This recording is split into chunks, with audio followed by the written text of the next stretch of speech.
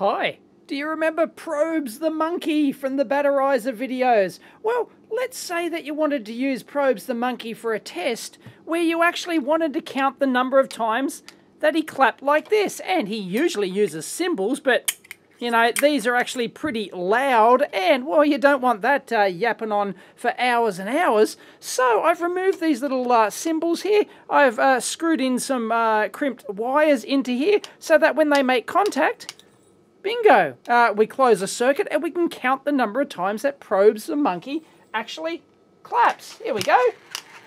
Go Probes! Yeah!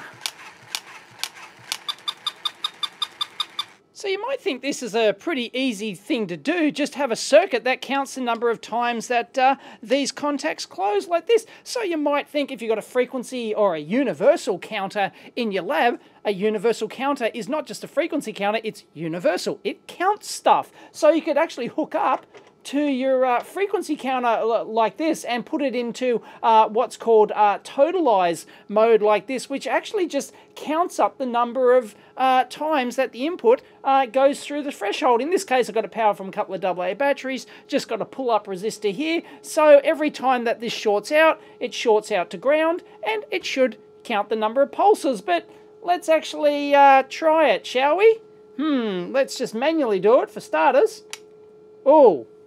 Oops, 225. Oops. You're no doubt familiar with this problem. It's contact bounce. When these contacts close like this, you don't just get one edge, you get multiple edges. And we can actually have a look at that. If we actually hook our scope up here to our input, let's have a squeeze, shall we? And put in single shot capture mode. You'll notice it was high there. And let's just capture, boom. One little pulse like that. Look at that.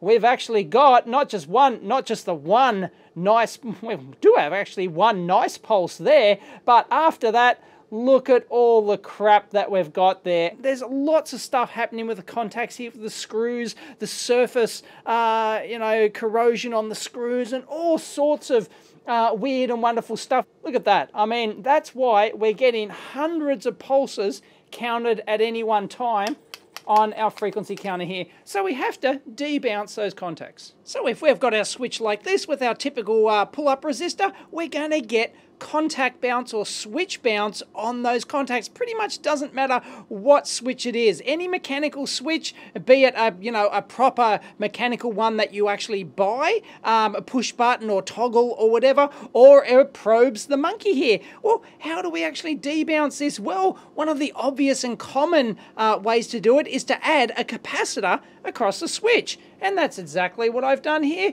I've added a 330 microfarad capacitor on there. I think I've got a 5K 6 pull-up on there. Let's give it a try now. All right, here you go, Probes. Let's count. Oops, we're already screwed. We've got 2 here. It counted 2 instead of 1. But look at our waveform now. We now have a beautiful classic exponential capacitor rise like this classic RC time constant you're familiar with. And check out that edge that we've got there. It is beautiful. Look at that. There's no contact bounce in there whatsoever, because now that we've got the capacitor across the switch, when you activate the switch, the very first instant that switch goes low, then it shorts out the capacitor, and then the capacitor will remain a short circuit and only charge up based on the resistor value and the capacitor value, that classic RC time constant like we get like that. So that is why we only get the one switch transition in there, which is absolutely beautiful. But why on earth did we get a count of 2 on here? We got a count of 2 on here because our universal counter here is not a Schmitt trigger input. I've done a whole video on Schmitt triggers, so click here if you want to see that Schmitt trigger video that explains everything in detail. This counter is not designed to debounce inputs. But as I pointed out in my Schmitt trigger video and demonstrated, when you've got a slow rising input signal like that into any sort of digital logic input, which this counter effectively is really ultimately, then it can cause multiple transitions due to noise on that signal. But I think what we might have here is a PEBCAC. A problem exists between keyboard and chair, i.e. me. I haven't set up this universal counter properly, and I don't think I've shown setting up a universal counter before. Let's take a look at it. Now, you might be able to just see under there that there's a 100 kilohertz filter. I've got that switched on, so it's a low pass filter. Filters out any noise above 100 kilohertz. But, you know, we could have some higher frequency noise on here for the threshold and stuff like that. So that could still be an issue. But let's take a look at the setup, shall we? You'll notice that there's an AC-DC mode here. DC LED is not on, so we're actually in AC mode. So we're AC coupling our input. So our input here is being AC coupled. We don't know what the value is and all that sort of stuff, so we don't want that. What we want is DC mode like this, okay? And then let's go and have a look at our trigger. Okay, our auto trigger's off. That'll just reset the thing. I might demo that later. But look, our threshold is set at 0 volts. So now we're in DC mode. We definitely don't want our threshold at 0 volts because that'll be right down the bottom here. And you might see that there's actually a tiny, you know, there's some noise down there. So if our threshold was 0, that's not going to work. Actually, let's try that and see what we get, shall we? So let's go back into our run mode. And no, it's actually not even working at all. So yeah, we get absolutely nothing there. So let's go back in and set our threshold. What we want is DC mode. Our level, let's say we want it to trigger at, say, 1 volt. This is 500 millivolts per division. Say, like right in the middle of that. On the positive going edge, you can set it on the negative going edge. Yeah, it doesn't matter. In fact, in this case, you probably would want the negative going edge because you want the count to occur exactly when the switch contacts come together. So let's go in and we'll set that up to 1 volt. There we go. And positive, it's currently set to positive edge. We'll change that. We'll have negative edge. Thank you very much. What else we've got? Sensitivity high, low, medium. I can't remember off the top of my head what that actually does. It could be some sort of window. Hey, I'll have to read the manual on that. So RTFM. Anyway, let's leave it to high, shall we? So we're all hunky-dory, ready to go. Let's try that again. Come on, probes. Here we go. Let's try that. Oh, cheated. Hang on. There we go. We're running, and it should instantly count this split second that we touch these together. Boom. 1, and it's counted up 1. Beautiful. So now we're working. Let's do it again. 2, 3. Oh, no. See? There's our second problem.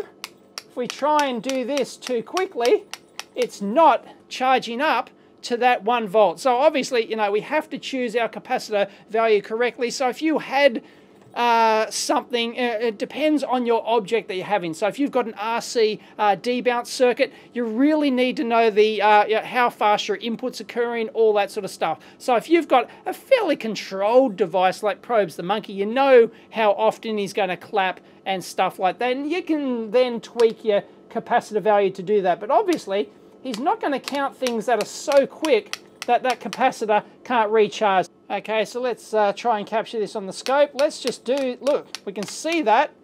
Whoa, like that. All these multiple pulses here didn't count because we didn't get to our 1 volt threshold that we set up on here. So yeah, it's possible to use our universal counter, tweak the capacitor value, tweak our trigger sensitivity, all that sort of stuff for our MUT, our monkey under test here.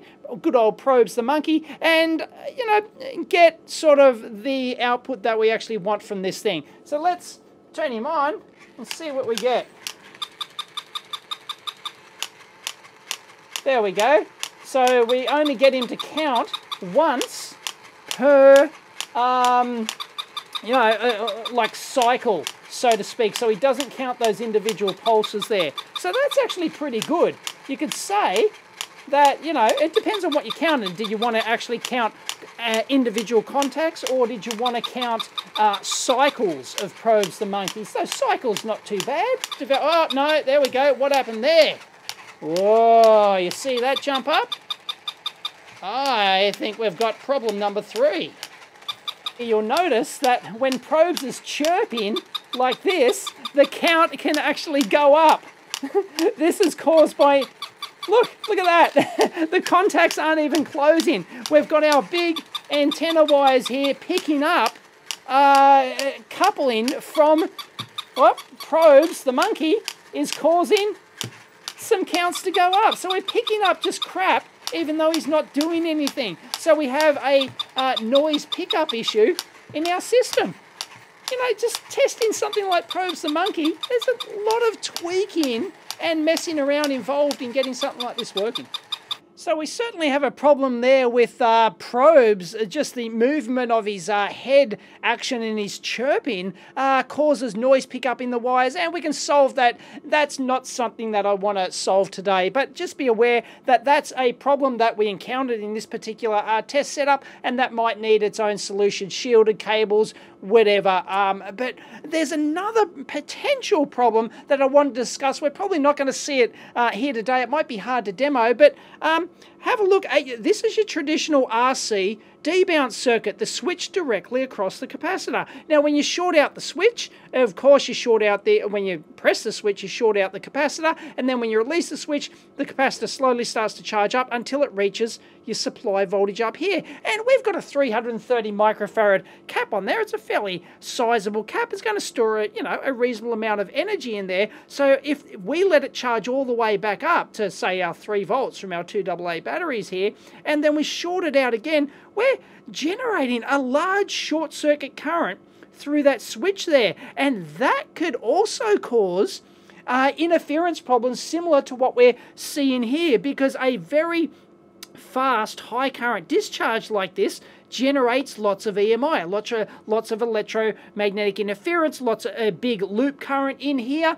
with the switch and everything else through these very long wires that we've got here. Massive loop area, and that could upset your measurements as well. And I'd have to go to some effort to design something to actually show you that working. So this RC circuit, your traditional one, works reasonably well, but it does have that problem of generating potentially a large current, especially if you're using a large value cap in here. So you're better off, of course, using a much larger value pull-up resistor and a smaller value capacitor to avoid that problem, but just be aware of that. So to solve that problem, you can put an additional series resistor in here between the switch and the cap so that when you press the switch, you don't directly short out the capacitor. Instead, you're discharging it through R2, and R2 is generally going to be a smaller value than R1, so you want it to discharge fairly quickly. Once again, depends on your monkey under test and what you're actually, and what the timings are of to choose that capacitor value correctly, specifically for your particular setup. You'd also have to choose R2 to get exactly the right conditions as well. And I won't go through all the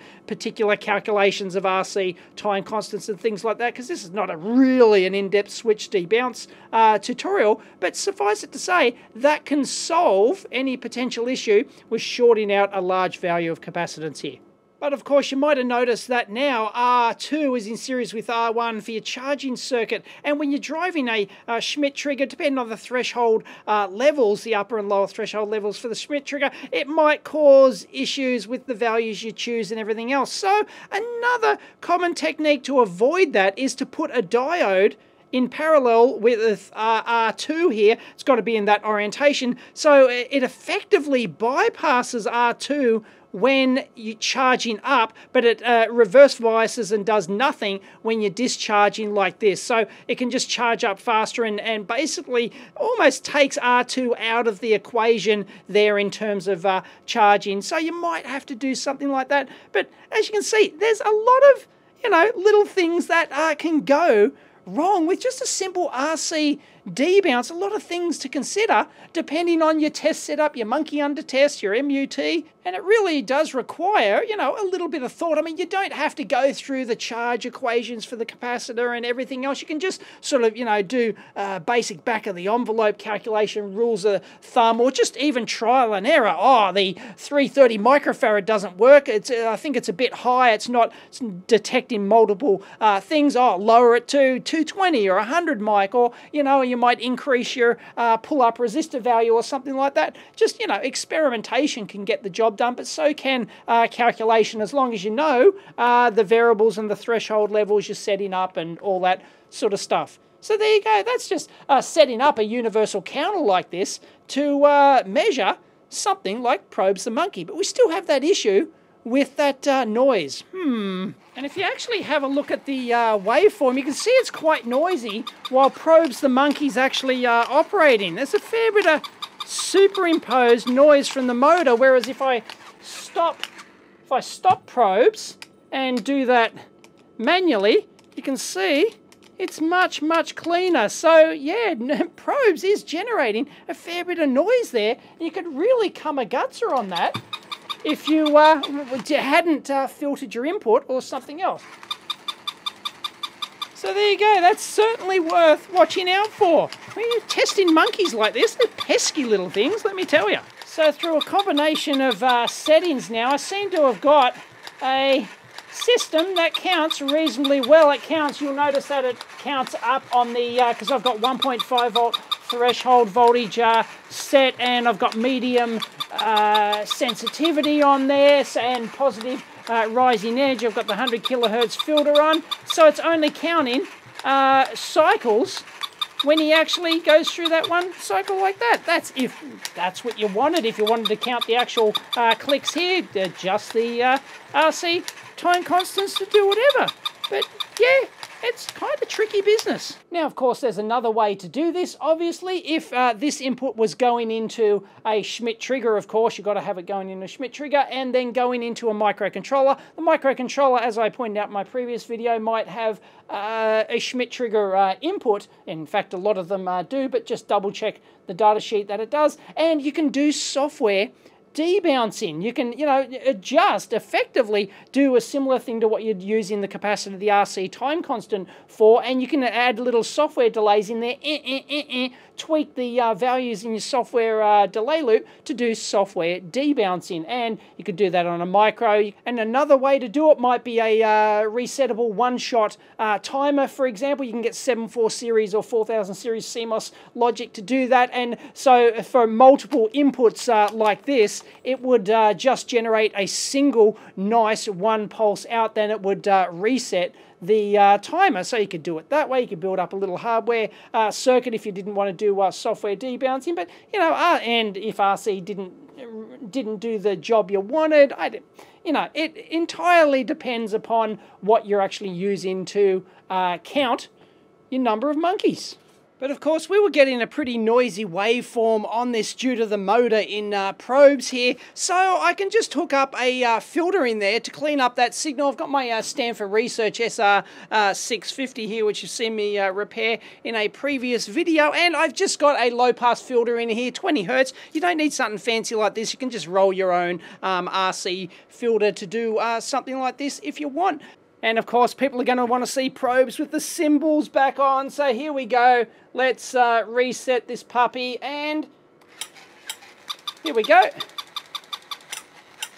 There we go. It's counting individual claps now. No problems. And if you have a look at the scope waveform there, you can see we've got our noisy input blue waveform down the bottom. I've just moved them. They're the same volts per division. And then the nice cleaned up output of the filter there, so that we can trigger off, in this case, the negative going pulses just down in there, the negative edge inside there. So that works a treat.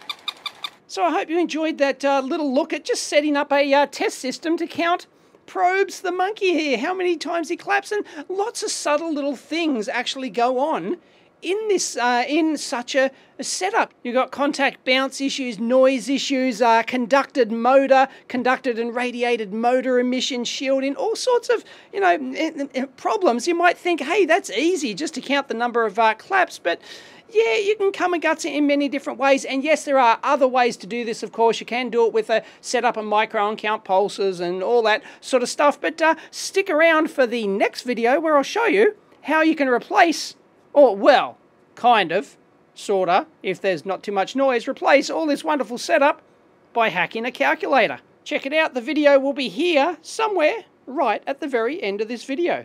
And don't forget to give it a big thumbs up and all that sort of jazz, because that really helps these days with the YouTube metrics and or ranking and all that sort of jazz. Catch you next time.